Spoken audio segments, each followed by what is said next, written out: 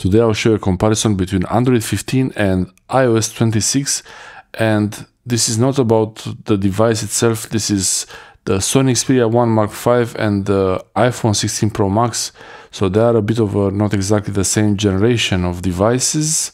The biggest difference between these two phones is how they get unlocked. The iPhone has the Face ID, so I can unlock with the Face ID, and Android has fingerprint. Usually the fingerprint sensor on Android phones is usually somewhere here, but on my Sony Xperia phone it's on the side here on the power button. I find it more convenient like that. There is a difference. They are not released on the same year. Now there is Sony Xperia 1 Mark 7 and this is iPhone 16 Pro Max. It's gonna be 17 Pro Max soon. So that's the difference between them. The phones are both of these phones are really great phones, and I want to show you the camera. So with the Android, with the Sony Xperia phone, you have the camera from the Sony, and then with the iPhone you have the iPhone camera.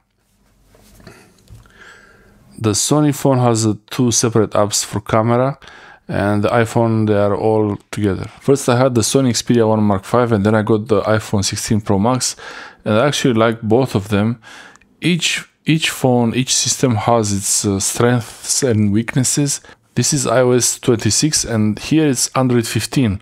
So Android versus iPhone is more of the operating system. Now the iOS 26 has this liquid glass transparency feel, while the Android is really speedy. I like how fast it is. I really enjoy the speed of the Android.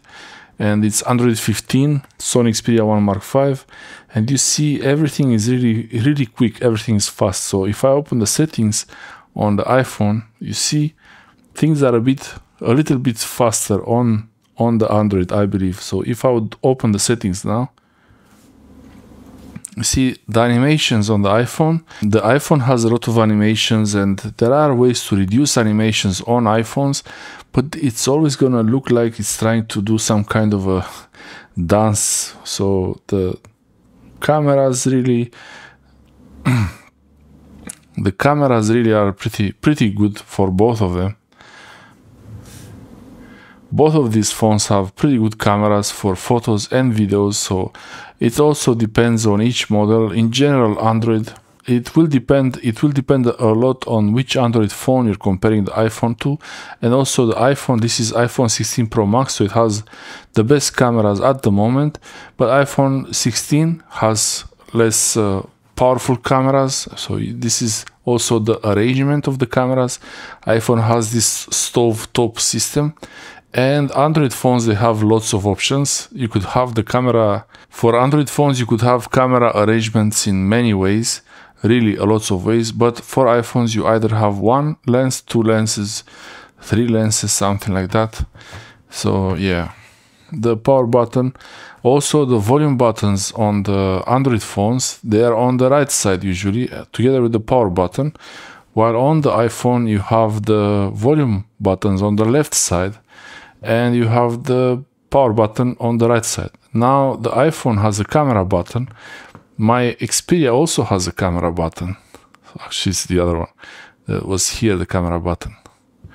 But even though my Xperia had a camera button before, I enjoy the way it works on the iPhone more. The iPhone looks more pleasing, but the Android is faster. Everything is much faster on the Android, and the developer options on the Android also are pretty good. On Android you have the option for this navigation with the buttons like this, where you can close the apps, but on the iPhone you don't close apps. Supposedly you leave them in the background, that they go into some kind of hibernation mode. I'm not sure how good that is, but actually I don't close apps anymore. I got used to it. On iPhone you don't need to close apps, but if you do want to close them, you can do that swipe up gesture. On Android you can also enable gestures. Android phones, they can also have the gesture navigation similar to the iPhone. You can also have the gesture navigation without these buttons, but this is the most common way to have the navigation. Also the keyboard, also a big difference between Android and iPhone is Gboard.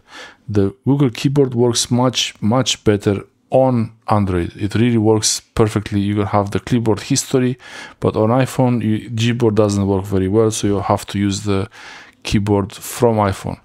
I like both of them, but if you want speed and good prices and lots of variety and openness, so you can install apps, multiple apps on multiple phones, the Android is a really better option. For iPhone, you have Face ID, while the iPhone has the Android has a Touch ID. There are many options, but it's really depends on what you. If you like animations, go for iPhone, and design. If you like speed and prices, go for Android. I wish my Sony Xperia phone was a little bit wider. It would be like the iPhone, but the newer versions of the Sony Xperia have a wider screen. Thanks for watching.